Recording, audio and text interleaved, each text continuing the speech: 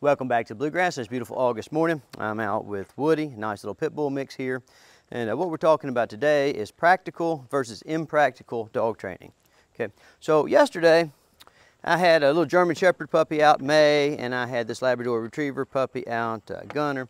And we were walking around the course and I was talking about how to get more out of your training sessions with the puppy, how to adjust your expectations, how to adjust your reinforcement schedule and stuff. And I added a few elements to the course where we worked on like getting a kind of a nice sit or a nice down.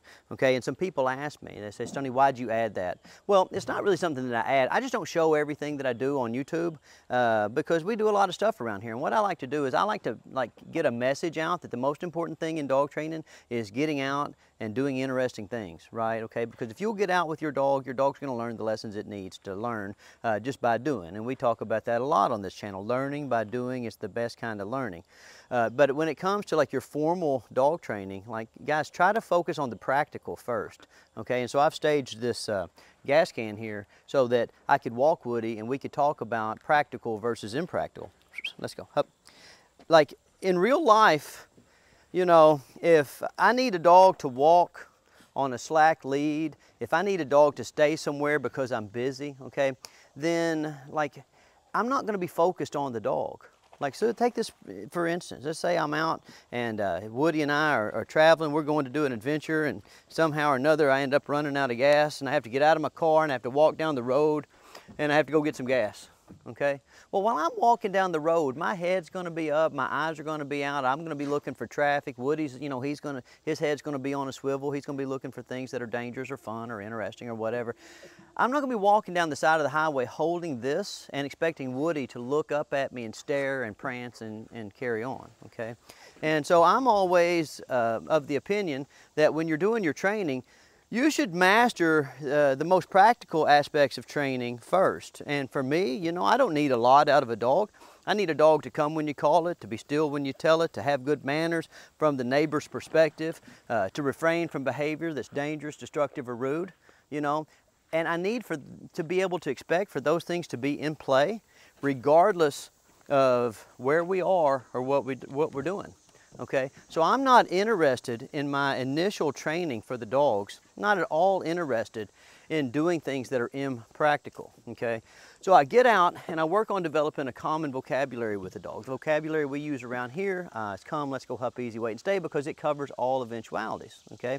And then what I do after I start to embed that basic vocabulary is I get out and I make sure that I put the dog in a whole lot of situations where the physical conditions that we find ourselves in or the amount of dogs or the types of dogs that we're around has no impact on the dog's ability to respond promptly and reliably to our vocabulary, okay?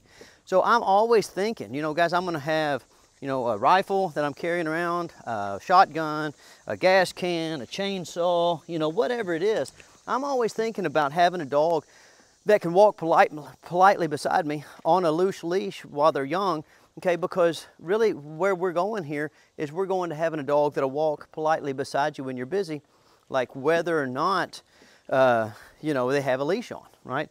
Okay, and the key to remember is that good off-leash obedience, it comes from good on-leash obedience, guys. It doesn't come from electric collars. It doesn't come from lots and lots of good food work. What it really comes from, if you want to just boil it all down, is taking your dog out and putting them in a ton of situations where they can learn how to kind of tag along. Because, you know, if we were out in the wild and I was a caveman and this was a cave dog, you know, like I'm out hunting, I'm out like looking for stuff. I'm out like trying to avoid other cavemen that are trying to steal my cave, or maybe I'm out trying to steal somebody else's cave and the dog's just tagging along, okay? So that's what I want you to think about. I want you to think about, make sure, right, to get your practical dog training done first, okay? Make the dog understand how to look at a situation and adapt to that situation in such a way that he makes himself easy to integrate into your lifestyle, because the easier the dog is to integrate into your lifestyle, the more you're going to do with them, the more that you do with them, then the better he's going to mind in the long run, okay? So for any of you guys who only watched my video yesterday and you don't know about my normal program, we do lots of things here, okay? But we always focus on the practical first, and so don't get caught up, you know, worried about that stuff I showed you yesterday with the sits and the downs. It's not important for your puppy training. It's nice to do, but not need to do. All right, I'll see y'all next week.